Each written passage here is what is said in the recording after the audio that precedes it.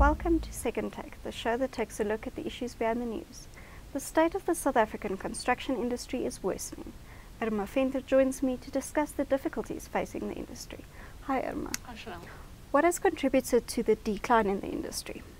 I think basically there are a number of problems, but probably we can start with states' infrastructure budget just declining at a rapid rate.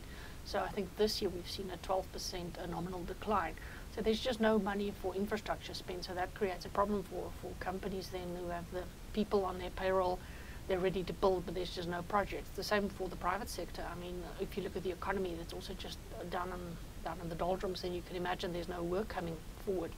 So that's a bit of a problem for the companies, and you can see a number of companies have closed down. We even have companies in business rescue, such as Basil Reed and Group 5. It's not all entirely the economy, but it contributes definitely to their demise. So we have that problem, and then of course on the back of this you have professionals leaving the industry and leaving South Africa.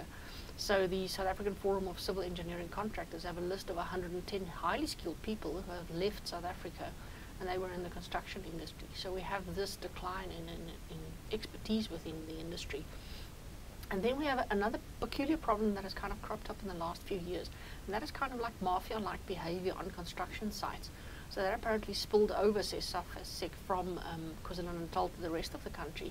And that's not your normal communities looking for work necessarily next to a construction site or demanding to be part of that contract. It's more like people with guns showing up and demanding a kind of a payment, a kind of work, or be part of the contract, a cut of the contract for no work or perhaps a little bit of work. So, and that's creating quite a problem, because normally these guys, says SAFSEC again, are like politically linked. So there's this kind of mafia-like behavior endangering the lives of the people, construction people on site then, and of the construction project itself. And this is creating quite a big problem for the industry. In the long term, how will this impact on the industry and South Africa? I think we'll see a decline in our expertise as a country, our ability as a country to go out and build a complicated kind of project. So we would be dependent on the French or the Chinese to come in and build contracts and projects for us. So if, for example, we win another big sporting event, let's say the FIFA World Cup for Women, I think we're probably going to put a bid in for that. Then you have to ask, are we able and capable as a country to provide the infrastructure required for that, or will we have to import those skills? SAFSEC is asking for government's intervention. What is the industry body asking for? Well, CEO Webster Mfebe has written a letter to Tito Mboweni, the Minister of Finance. He's got a response from the Minister saying the matter is with him and it's getting attention. And then he also wrote a letter to President Cyril Ramaphosa with no response to that one yet. So what SAFSEC is looking for is a high-level meeting between captains of industry and government at a high level again, to try and sort out these problems and to pay attention to the rapid decline, as SAFSEC says at the moment, the rapid decline of the South African construction industry.